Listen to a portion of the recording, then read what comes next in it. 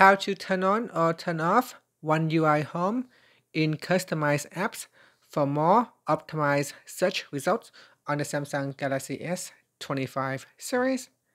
First, tap on the Home button to return back to the home screen.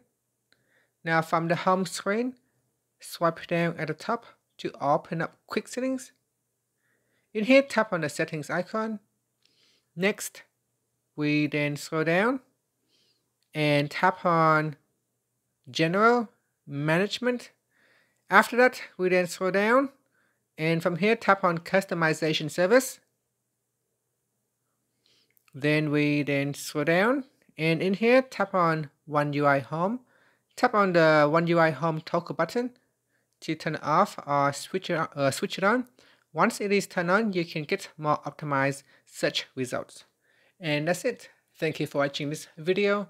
Please like and subscribe to my channel for more videos.